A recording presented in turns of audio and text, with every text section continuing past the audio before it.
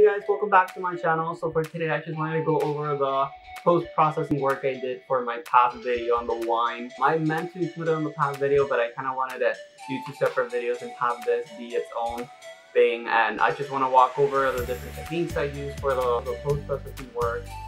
So that's what this video is going to be about. So I hope you guys enjoy and tag along, and we'll see you again on the next one.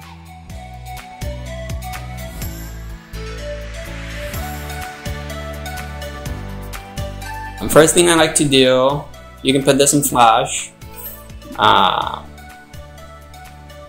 Ideally, you want to have a some type of gray card that you could use to measure it. Here, since this is a white card, I'm just gonna measure it until it's kind of even, kind of the target neutral. Blues seem to be a bit over. And then I'm just gonna take a bit of blue out, which I did. Oh my gosh, now it has too little blue. 5, 9, 5, 9, 2, 5. Let's see. Yeah, that works. I mean, that's as close as it's gonna get. It's a bit on the bluer side, but it'll do for now. So let's go ahead. Second thing I like to do is correct the distortion on the photo.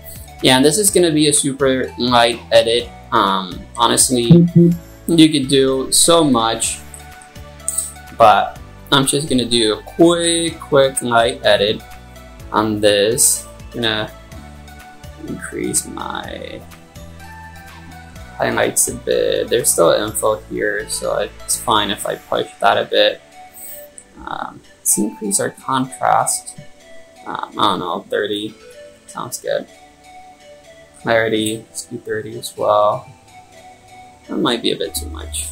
Again, whatever feels right, whatever feels okay and good to your eye, that's what you want to do, unless you're working with a brand company or whatever and they have their own style, then you want to match theirs. But for your own stuff, until it looks good to you. And that looks great to me.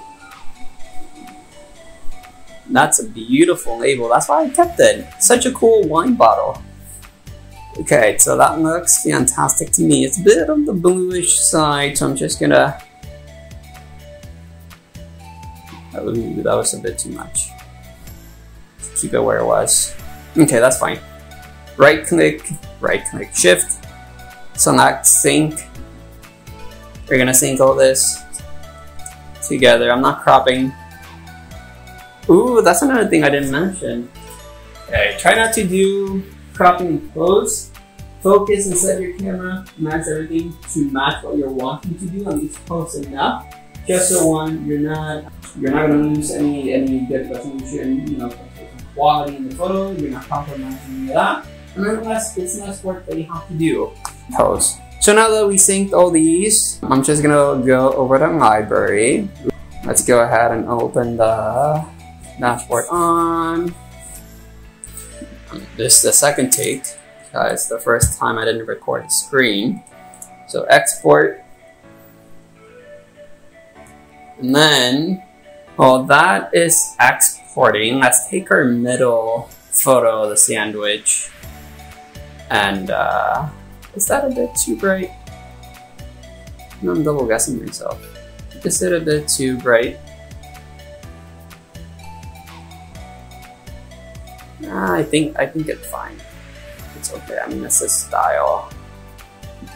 So let's take the middle photo, and you're gonna edit in Photoshop. Yes, you can transfer images from Photoshop, from Lightroom to Photoshop and back. You don't have to export and all that. You'll see why I export it in a minute.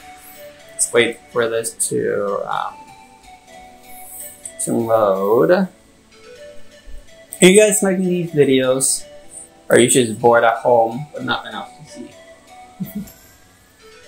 Okay. Let's wait for the photo to load up. It's gonna take a quick minute. Let's give it a second until it loads. Alright. So Command J always. You're always gonna want to duplicate. Let's go ahead and duplicate this. Boom, perfect. Why are you here, dude? There you go. Okay. So the reason why I exported the photos was because I'm gonna import them from here to there. So let's do the first composition very quick. You're gonna drag it over. Okay, I have my Photoshop set up to automatically open as if JPEGs were raw. So that's why I popped up. Okay. Here you go. So line up your photos. Make sure they're matching. The photo that's gonna be kind of on top of the sandwich, if that makes sense, it should be the first one. And then you're just gonna hit the brush. Anything that you paint in black will show the bottom layer. So it's almost like if you were erasing, but you're not. You're just painting the bottom. Whatever you want from the picture, the information is gonna paint it onto the main photo like we said. So for example, I want to bring all this catch light to here. So what I'm going to do is with my brush in black, I'm going to bring that up. Oh, opacity is at 37%. So I don't want that. So let's go.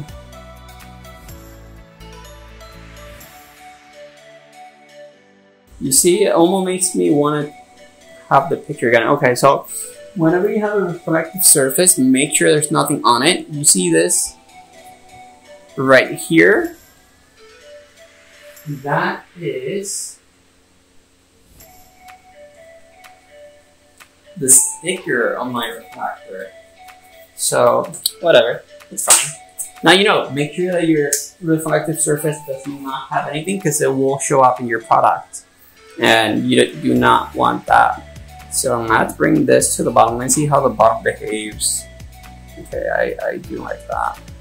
So let's bring that up to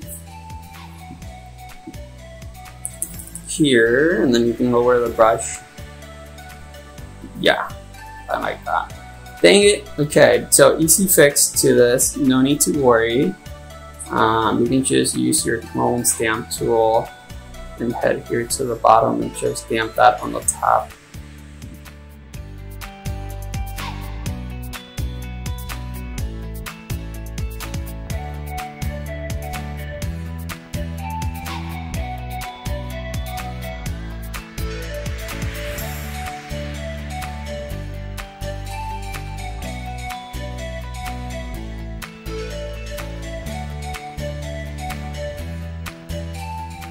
Yeah, 1,000 times better. Okay, so remember, take all stickers off your reflector devices that you're using. Okay, so now we have that first one. So what I do is I'll group it and I'll duplicate it.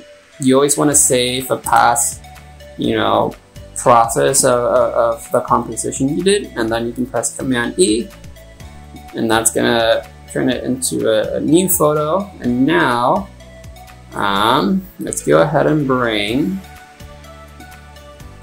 the background photo, the script light alone shot. Oh my gosh. There you go. Boom. Okay, in my case, again, I have it to always open up like if it was a raw.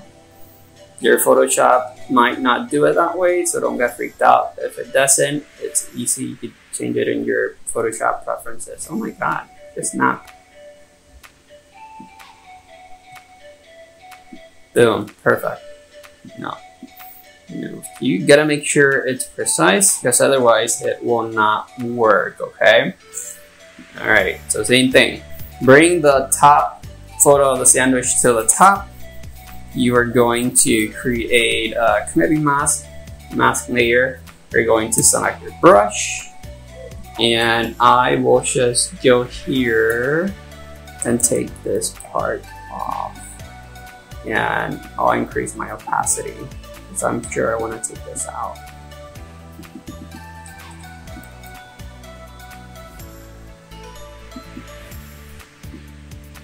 And that is it.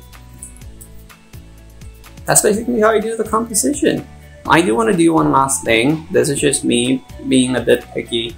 And again, it's not a super high-end edit that I'm doing here. It's just a kind of a general what you need to know, what you need to do to have a good product shot, right? But this is an extra step. I like to take my patch tool and just go around, and anything that might bother me out of the bat, just take it out.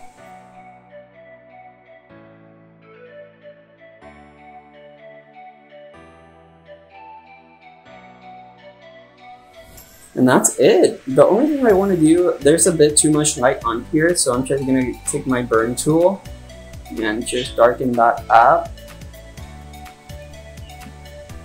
Especially here.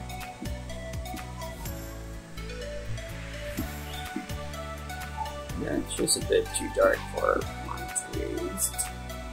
And there we have it. Then you're gonna hit save, Command S for all my shortcut gurus out there, which I'm not. Saving. It might take a minute just because I have so many layers. And then it'll automatically be here somewhere. And this is our final product. Beautiful. Beautiful, beautiful. That's perfect. I might have done kind of a bit more light on the top to separate it from the background, but that's, you know, that's gonna do for now. So, well, that's it for today, you guys. I hope you enjoyed how I made that wine bottle happen and the different techniques I used. If you're interested in seeing how I made my past watch photo, if you haven't seen it already, you can check it down on my Instagram, which I'll link below. It did take a bit more editing and post-processing work, took a bit more time. So if you're wanting to see how I did the shot and merged the photos together after, please let me know in the comments. I'd be happy to make that video. But for now, I'm gonna leave it up to here and enjoy the rest of your day and see you on the next one. Bye.